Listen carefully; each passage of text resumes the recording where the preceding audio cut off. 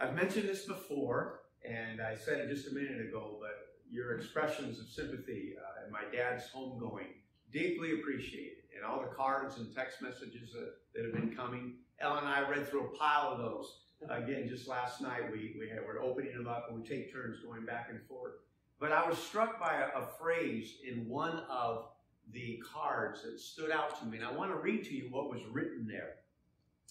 Thinking of you at a time when distance from family has a whole new meaning. That resonated.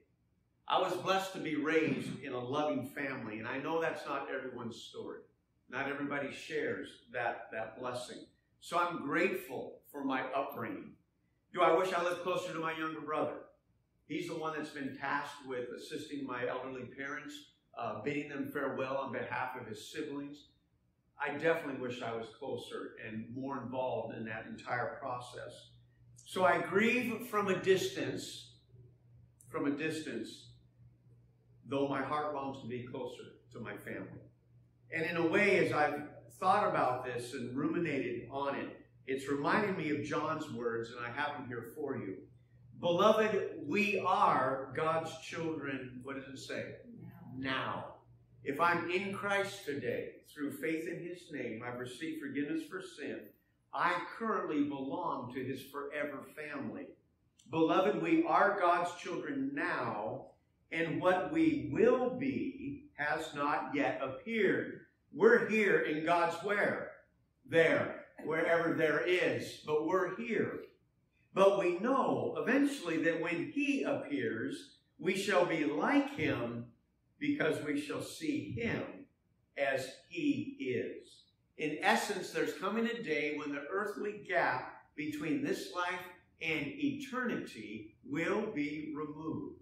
There will be no more distance. And yet at Christmas, we often sing, Emmanuel, Emmanuel, his name is called. Sing it with me. Emmanuel, God with us, revealed in us, his name is called. Sorry, so low. Emmanuel. I can do that because I let it. I can pick the key. We sing the words, don't we? But how often do we lose sight of their wonder? Especially in seasons of duress, especially when global pandemics descend, especially when death comes calling. Well, thankfully, biblical truth never wanes, as this next clip is going to show.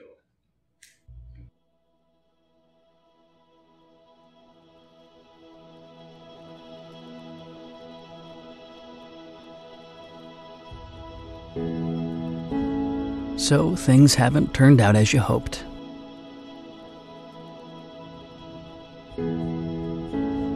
Life took a turn. A bump. A darkened sky. And at times it may have seemed there was no hope.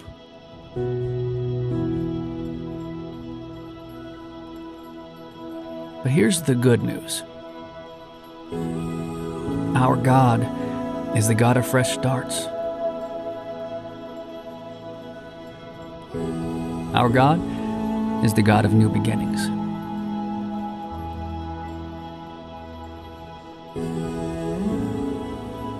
Our God brings new mercies, new compassions, not just once a year, not just when things are bad,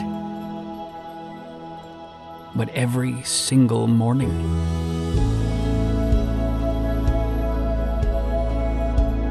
This season has been tough. And for many of us, things will never be the same.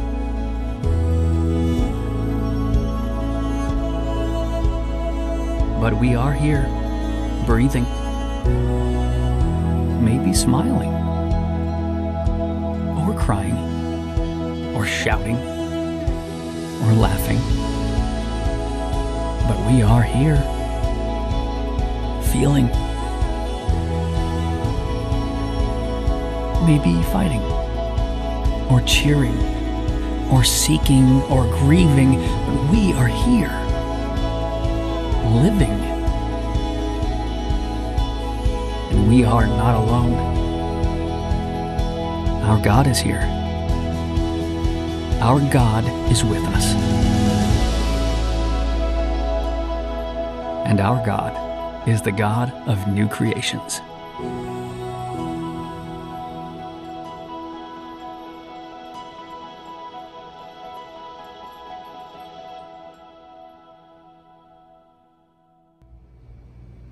We are here.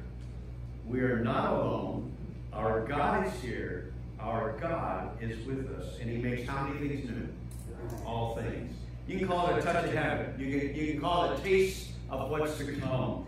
But the omnipresent creator of the universe is nearer than you think. As the Apostle Paul says in the book of Acts, He is not far from each one of us. Not far from each and every one of us. And so, in moments of despair, we take solace in the abiding presence of one who is greater than our pain, one who promises never to leave us nor forsake us. David declares this in Psalm 23. If you take your Bibles and turn with me to Psalm 23, I would love to show it to you. David was a prolific songwriter, and like many professional artists, he was very personal. He was transparent in what he wrote. Most of his lyrics emerged from life experience, whether good or bad.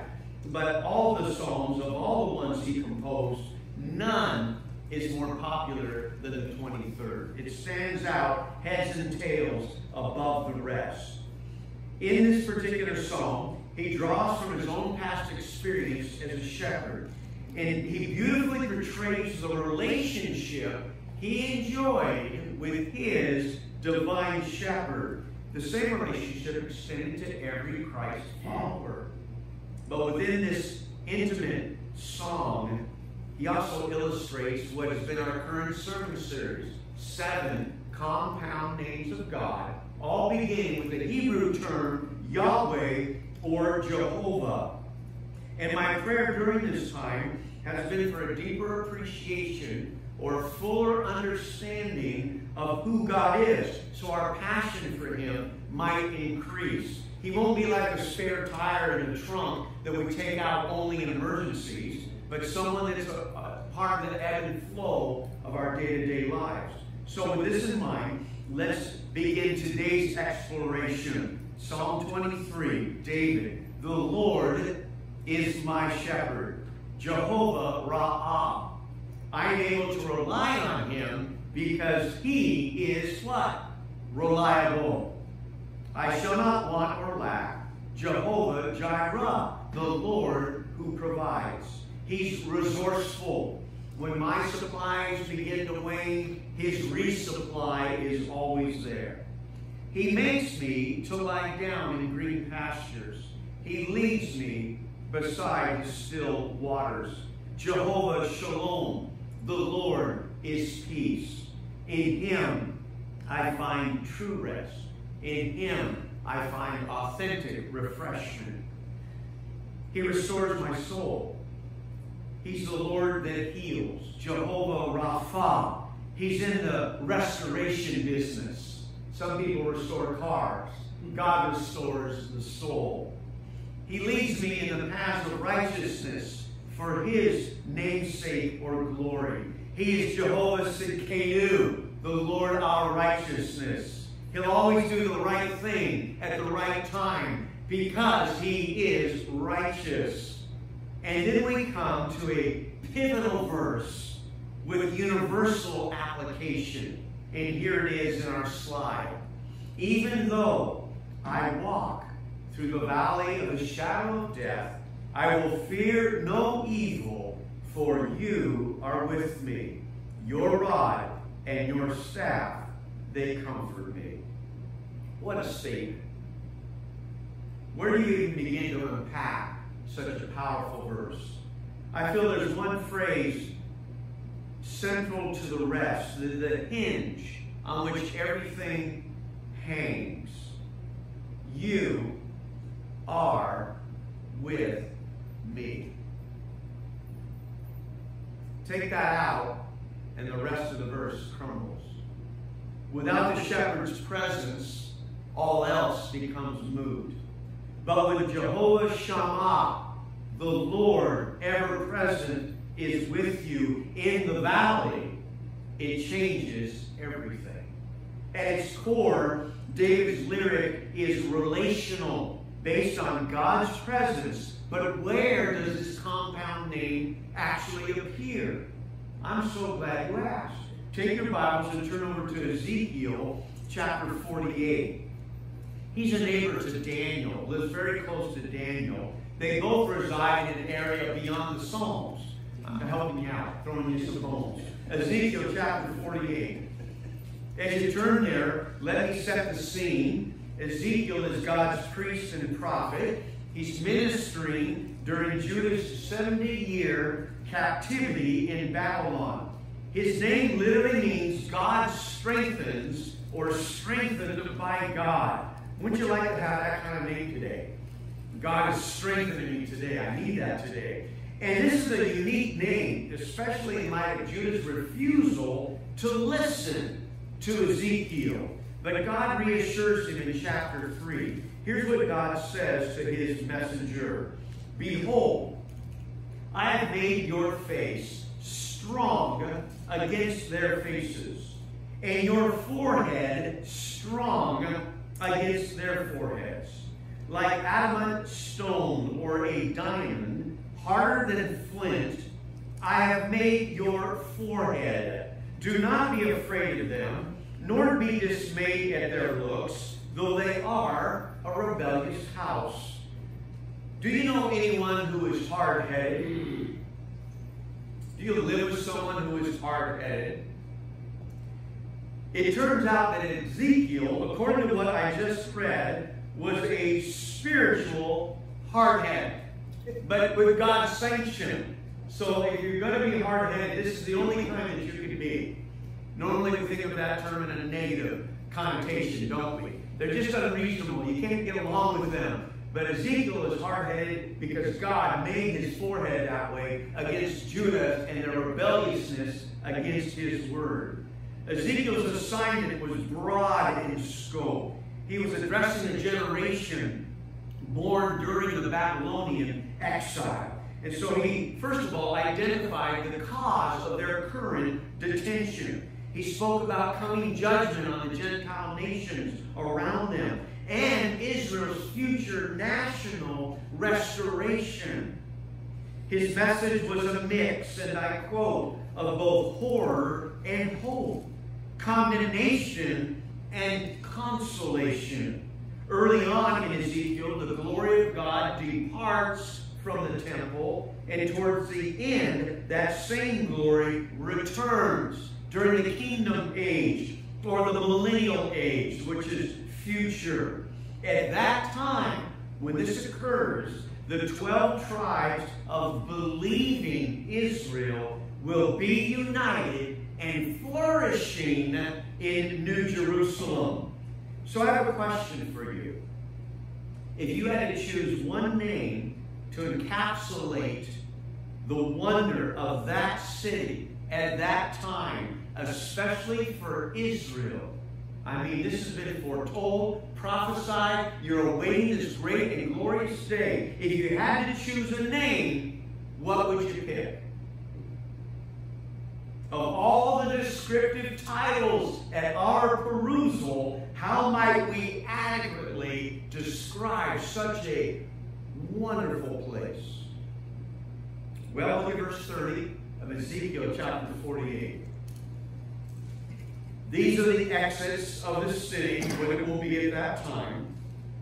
On the north side, measuring 4,500 cubits, or 1.5 miles, the gates of the city shall be named after the tribes of Israel. The three great gates northward, one gate for Reuben, he was the firstborn, one gate for Judah, that was the royal tribe, and one gate for Levi, the priestly tribe. On the east side, 4,500 cubits, or again, 1.5 miles, three great gates.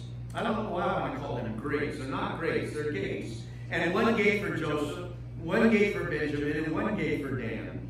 On the south side, measuring again 1.5 miles, one gate for Simeon, one gate for Issachar, one gate for Zebulun. On the west side, 4,500 cubits, again, no surprise, with their 3 gates. One gate for Gad, one gate for Asher, and one gate for Naphtali. All the way around shall be 18,000 cubits, and the name of the city, that city, from that day shall be, the Lord is there. Jehovah Shammah, the Lord ever present. Isn't this the glorious reality that makes us look forward to heaven ourselves? Isn't this the reason we anticipate being there? Because we'll finally see him as he is. We long to be reunited with loved ones who've gone before. Heaven has a whole new anticipation for me now, doesn't it? Mom and Dad are there. We look forward to meeting our favorite Bible characters in heaven. We want to gaze on the good angels. I mean, those are some powerful beings. It's going to be fun to see them in their initial, what God created them to be. We can't wait to walk on translucent streets of gold, or to linger at the river and lap up the water of life. But all of these things, and I mean all of it, pales in comparison to the splendor of God's presence. John explains it, and I, John, heard a loud voice from the throne saying, "Behold, the dwelling place of God is with man, and he will dwell with them. They will be his people, and God himself will be with them as their God." Why? Because he's Jehovah Shammah. The Lord is there. Marvelous truth, amazing reality, tremendous promise, comforting presence. The relational focus here is overwhelming. What makes heaven so special? Jesus said it best. In my, whose house is it? Father's house are many rooms. Have they all filled up yet? Nope. Nope. If it were not so, would I have told you that I go to prepare a place for you? Listen, if I go and prepare a place for you, I will come again and take you to myself, that where I am, and oh, you're going to love it, you may be also. And so we anticipate the wonder of occupying our eternal abode. And it's a perfect place because the Father is there. God the Father. But according to David, communion with the divine shepherd ought to be our present reality. That ought to be something that every child of God is currently experiencing. Let's go back to Psalm 23. Let me show it to you in verse 4. Psalm 23 and verse 4. David speaking, "Yea, though I walk," and notice he's not running, he's not skipping, he's walking. "Yea, though I walk through the valley." I don't intend to get stuck here. This valley is just a stepping stone into a higher level. I'm passing through the valley as I journey onward to an upper plane, something that's better in store for me. You see, we don't have to get stuck in the valley. "Yea, though I walk through the valley of the shadow of death or deep darkness, I will fear no evil, for you are with me. Your rod, which is a defensive weapon used to fight off wild beasts, and your staff, which is an instrument of direction used to guide or rescue the straying sheep, they comfort me." And why do they comfort me? Because when I see that rod hanging from your belt and that staff in your hand, they remind me that you are near. You've got my back. I need not fear. Katie Davis, the founder and director of Amaziah Ministries, and I believe this is in Africa, it's a children's ministry. in a thank you note that she sent to one of my daughters for some support that she had given, expressed the following. She wrote, "When I used to have really hard days, I would remind myself, do not forget in the darkness what you have been promised in the light." Isn't that tremendous? Don't forget that. So we ask ourselves, what have we been promised? Well, the author of Hebrews reminds us, "I will never leave you nor forsake you." Who said that? God did. Absolutely. David asked in Psalm 139, "Where can I go from your spirit? Lord, where can I flee from your presence?" And based on the rest of his psalm, the answer, nowhere. Nowhere. Because God is omnipresent. Jehovah Shammah, the Lord ever present. And what about the Good Shepherd himself, Jesus Christ? What did he say? "My sheep hear my voice." Why? Because I'm within calling distance of them 24/7. And I know them, and they follow me. What do you notice when you view a crowd of people? You're in a library or a mall or somewhere busy, and you see all these people milling about. What do you notice? Is it a sea of blurry faces, all kinds just blending in? Or do you actually see individual persons? What do you see? Point to any flock of sheep grazing on the hillside, and most folk will see just that, a flock of sheep. Nondescript, bunch of woolly whites, semi-white woolies. That's a better way to say it. But the shepherd never sees the flock that way. To him, and I quote, "Every lamb is different.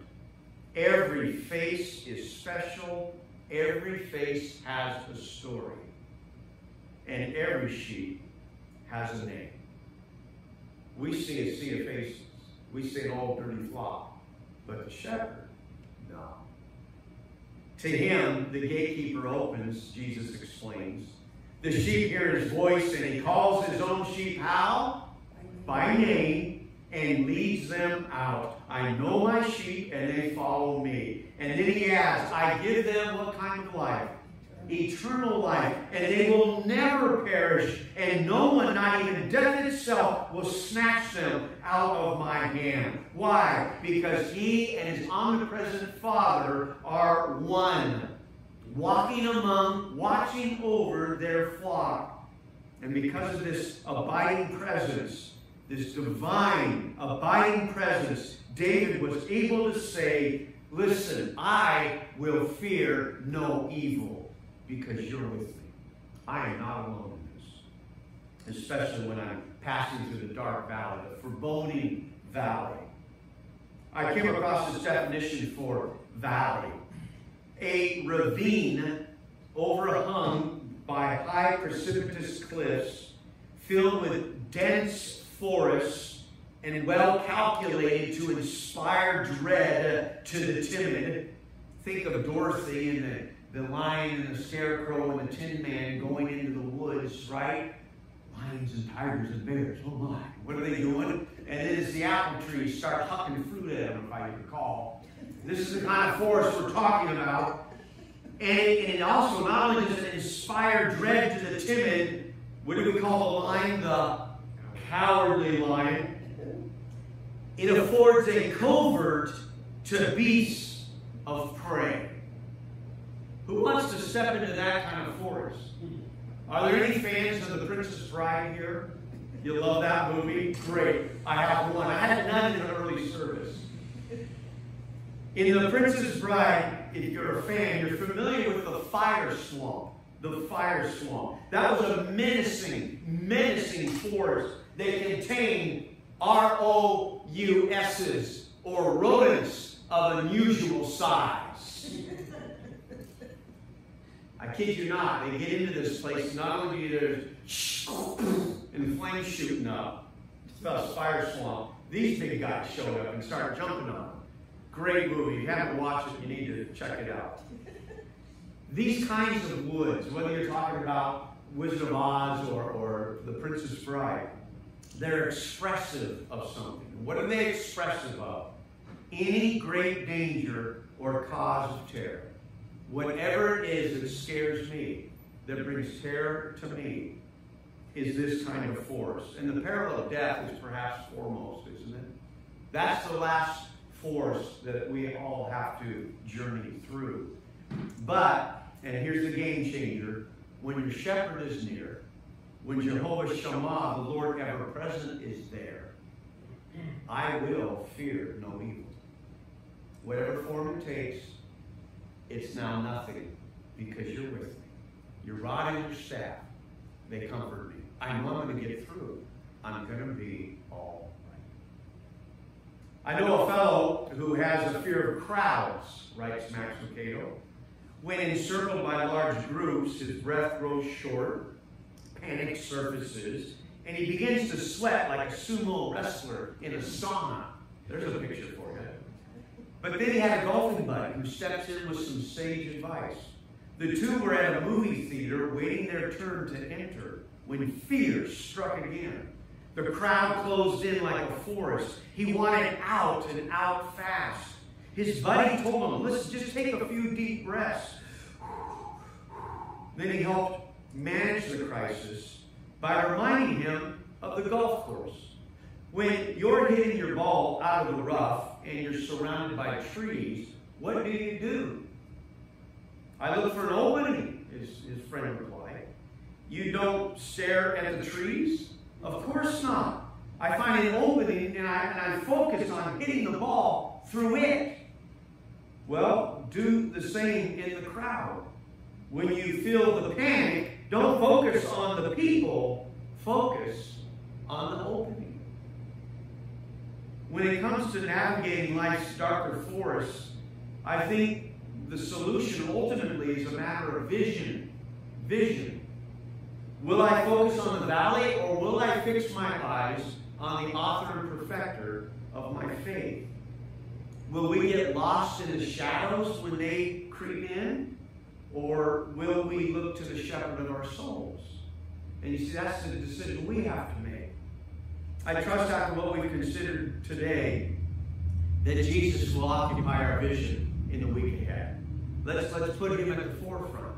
Let's make sure our eyes are on him no matter how dark it gets.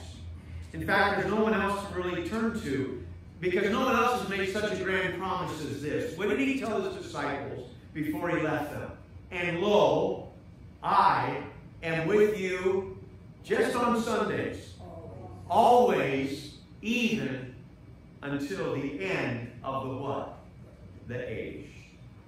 This last week, Ellen and I got to enjoy celebrating her parents' 65th wedding anniversary. And they just loved it. Some of the family was able to be there. We set up outside. I grilled red hot dogs, so I got my red hot dog fix. It was amazing. And yes, I do make them. If you're watching online, you don't know what that is. And we had them set up outside, and so we're out there. We're just having a great time. But unbeknownst to Chet and Joan, their church had planned a parade of cars to celebrate their anniversary. And so right at 1 o'clock, this string of about 15 cars come down Little Air Street in Lincoln, Maine, and like he's calling, what's going on? What is this? Like, what are these people doing? And there was blue ribbon, lights were flashing, horns were honking, and as they get closer, he recognizes his pastor and his sister, and people from the church are handing cards out the window and saying, happy anniversary, and they're just dumbfounded. They're just overtaken, totally surprised. It was great. We're all videotaping it and saying, thank you, you know, all that type of thing. Well, afterwards, we thought that's not good enough. One of the granddaughters had put together a collage of personal video vignettes from different grandchildren and family that could not be there. And so they had a little personal message from each of these folk that they were able to watch. And so they were just elated by all this. It was a wonderful, wonderful day. So to send a thank you note out, they videotaped Chet and Joan expressing their thanks to everybody. And the thing that stood out was that Chet said, if it hadn't been for the Lord Jesus Christ, we wouldn't have made it 65 years. He gave credit to the Lord being responsible for the success and the longevity of their marital relationship. So it was wonderful to be there and to be a part of that. Both of my parents are now occupying their eternal home.